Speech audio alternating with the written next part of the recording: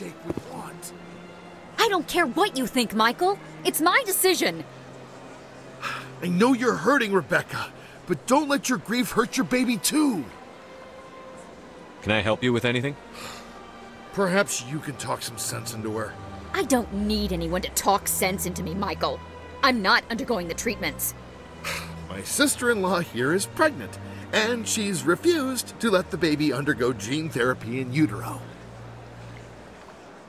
I'm certain that she has a good reason. I'd like to hear both sides. My husband Jacob died from a rare heart condition several months ago.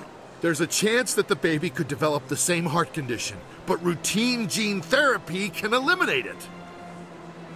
A very small chance, Michael. And extranet reports say the therapy could harm the child. It's less dangerous than the genetic enhancements that every soldier in the Alliance receives.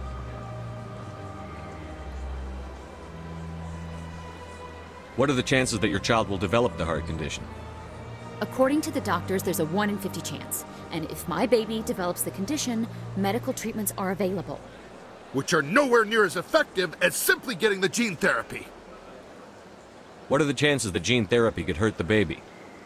1 in 300 at most.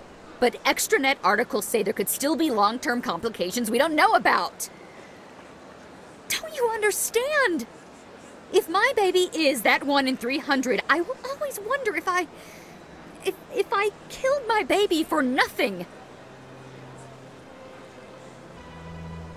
Forget it. I don't have time for this. Who asked you anyway? Forget it, Michael. I'm leaving.